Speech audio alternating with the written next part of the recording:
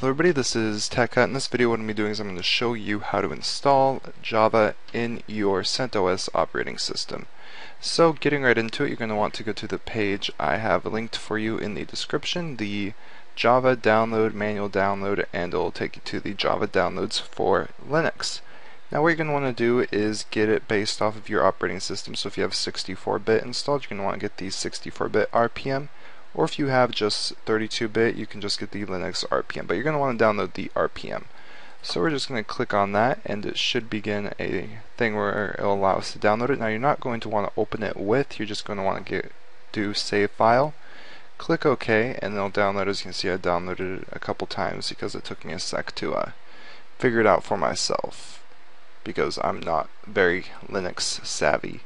So I'm going to quit Firefox, and I'm going to go into my home, go into downloads, and you can see right here I have my downloads. I'm going to right click on this, go to properties, go to permissions, and allow it to execute the file.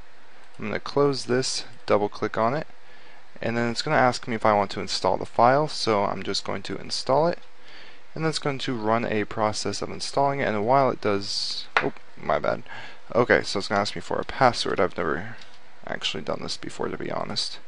Authenticate, and then it's going to ask me again, authenticate, and it's going to do the whole installation process of Java. Now you could be doing this for a number of reasons. Java is almost standard to be on almost any operating system. I'm doing this because I'm going to be running a Minecraft server off of this virtual machine.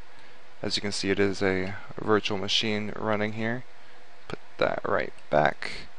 So when this is done, it'll be just like that, and then you should have some sort of Java on your computer. So I'm going to test this real quick now.